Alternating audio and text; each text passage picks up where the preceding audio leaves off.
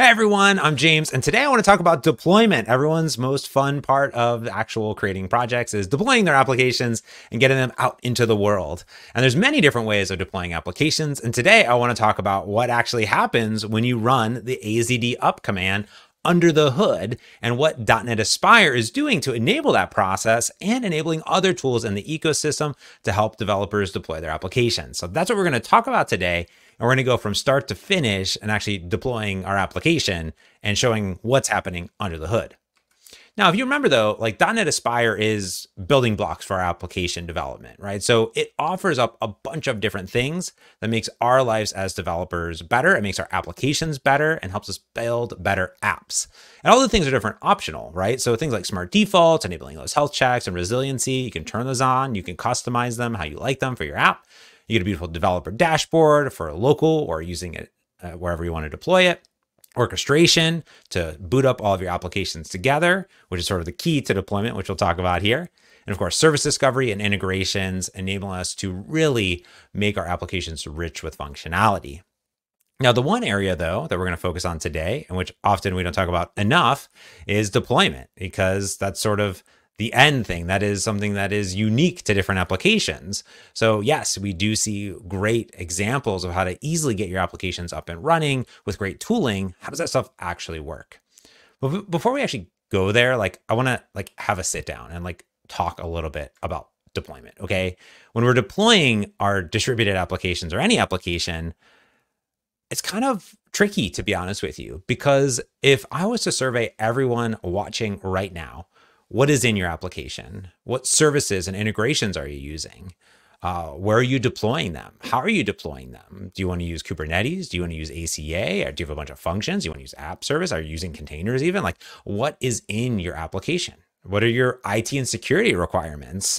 That is going to be different for every single application, every single company out there, which means at a high level, deploying applications is complex because it's complex. It's just complex. It just is, right? We have all of these different sort of roadblocks that get in our way, which makes it really hard for there to be a perfect one-stop shop for deploying every single different type of application in the entire world, right? So when we take that in context, we say, okay, knowing that one, deploying applications is difficult and it's complex and they're all different, there's a lot of choices out there. Well, how can .NET Aspire help me deploy my applications better and faster? Or how can I use .NET Aspire in my applications and continue to deploy how I want to deploy today?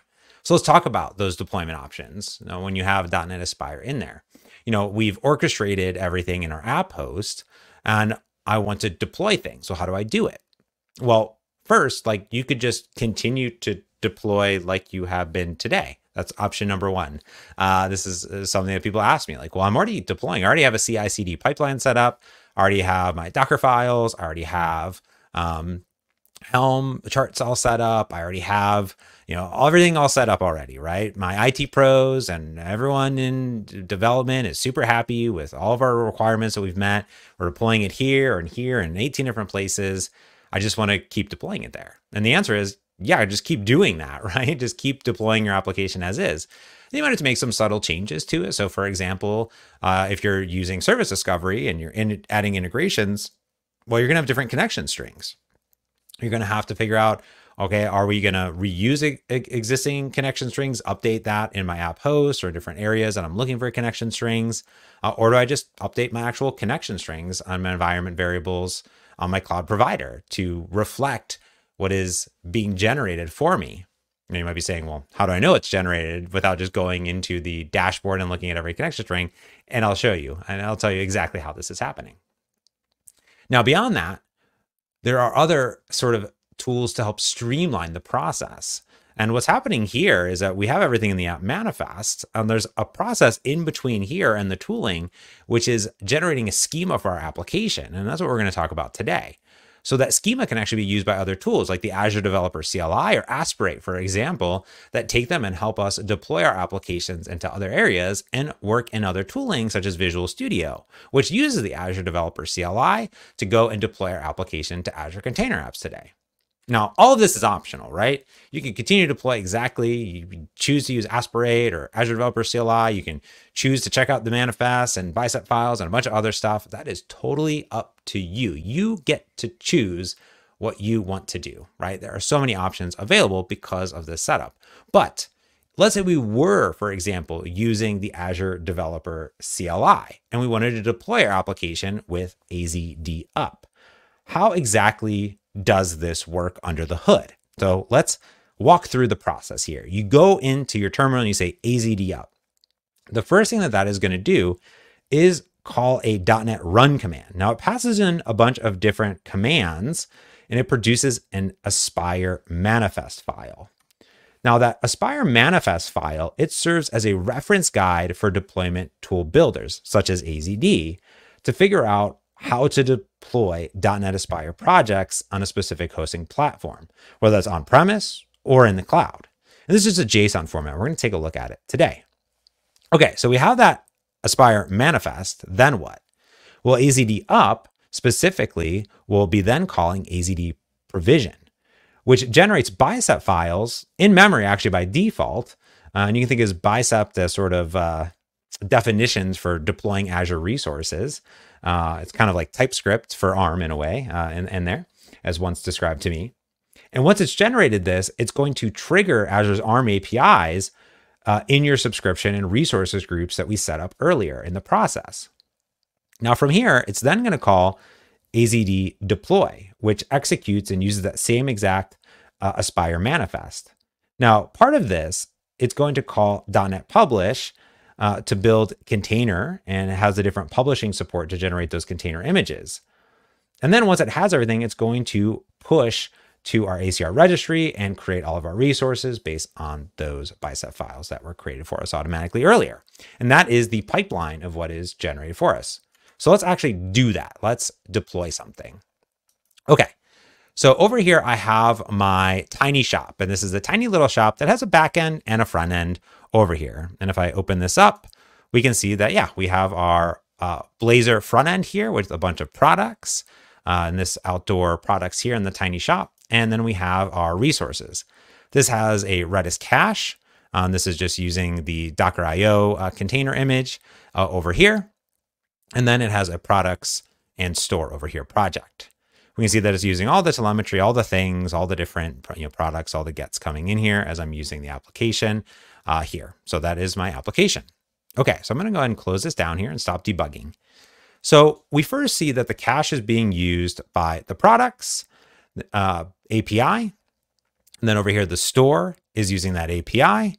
And it's marking this external HTTP endpoints. And that specifically is something that needs to be exposed to the internet. So that is something that we're sort of inherently telling Aspire to do something with. And to do something with is specifically put that in the manifest.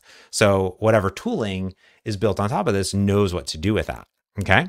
So that is our project. So you can imagine this builds up over time, but I want to make it consumable so you can see what's going on here. Okay. So normally I would right click publish, come into my terminal over here, and I would say AZD up and AZD in it and all these things like that. We're not going to do that today. We're going to actually see what's happening under the hood when I see and say AZD up. So the first thing that I'm going to do is I'm going to run a command, which is .NET run. And then I'm going to pass in some additional parameters, such as the publisher, which is going to be a manifest, and then an output path, which is going to be aspire manifest.json. So that's what we're going to do. This is going to build a project, take a look at everything that's sort of happening over there, and generate a manifest for us and put it into the app host. Okay, so what is in this Aspire manifest? Well, again, like I mentioned earlier, this is really a reference guide for the tools, in this case, AZD, to figure out what and how to deploy, what is in my application.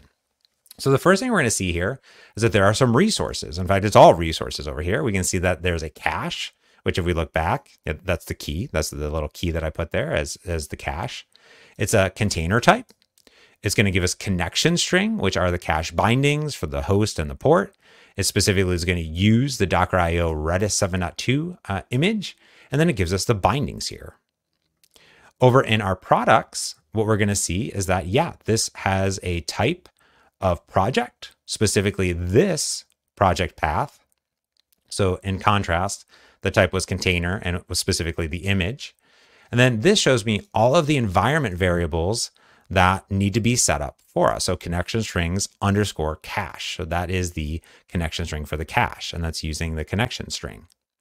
We can also see things that are configured, such as open telemetry over here and the forward headers that are enabled and HTTP ports here.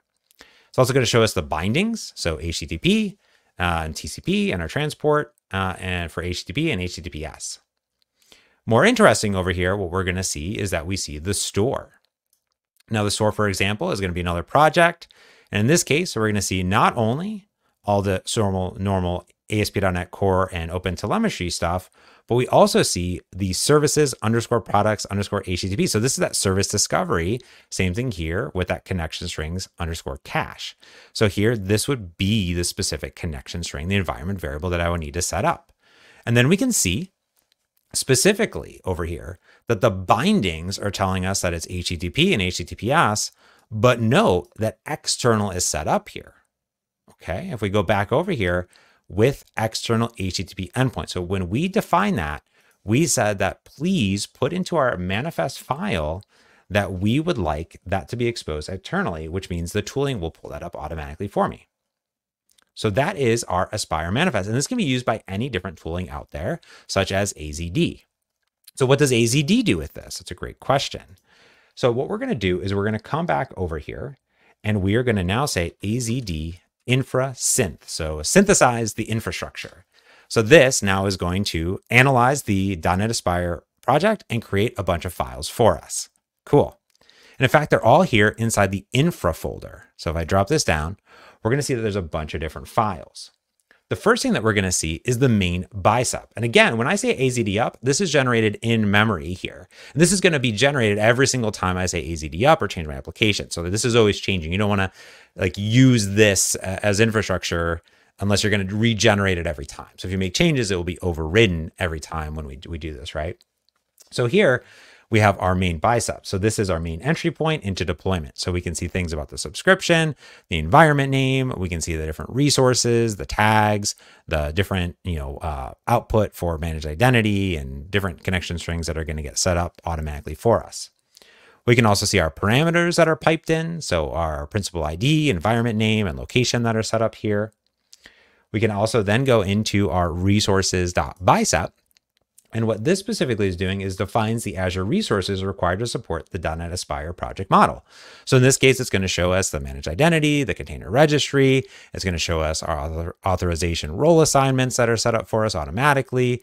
It's going to then put in operational insights for log analytics, manage environments, set up our Aspire dashboard here for us, and it's going to go ahead and do everything else that is needed. Now, on top of that, though, we can also see the cache template YAML, which specifically is the definition for that cache. So we can see everything that's going to be deployed here.